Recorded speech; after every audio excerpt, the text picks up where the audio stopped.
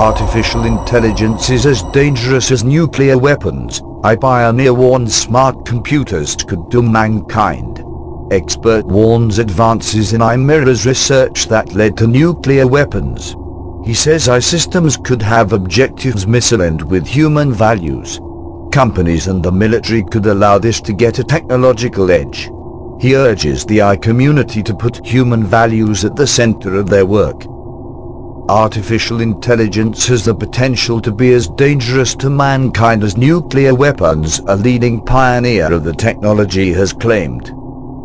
Professor Stuart Russell, a computer scientist who has led research on artificial intelligence, fears humanity might be driving off a cliff with the rapid development of AI. He fears the technology could too easily be exploited for use by the military in weapons, putting them under the control of AI systems.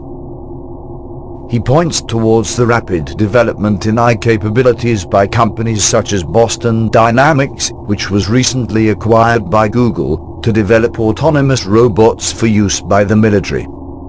Professor Russell, who is a researcher at the University of California in Berkeley and the Center for the Study of Existential Risk at Cambridge University, compared the development of AI to the work that was done to develop nuclear weapons.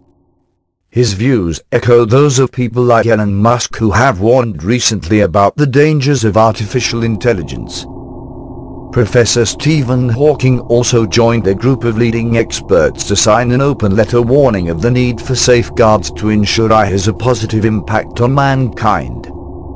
In an interview with the journal Science for a special edition on artificial intelligence, he said, "From the beginning, the primary interest in nuclear technology was the inexhaustible supply of energy.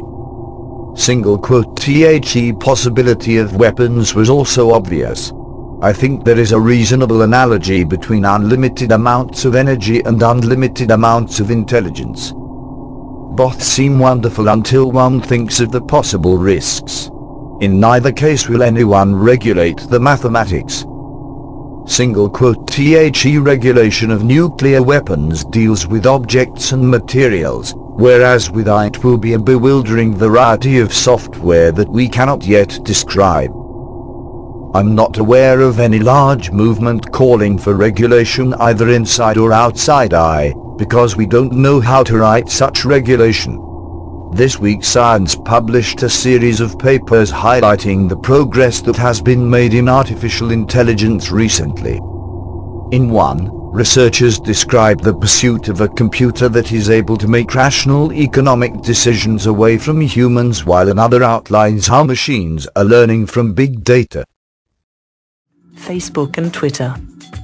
You can visit us on www.therealthingmeme.webs.com.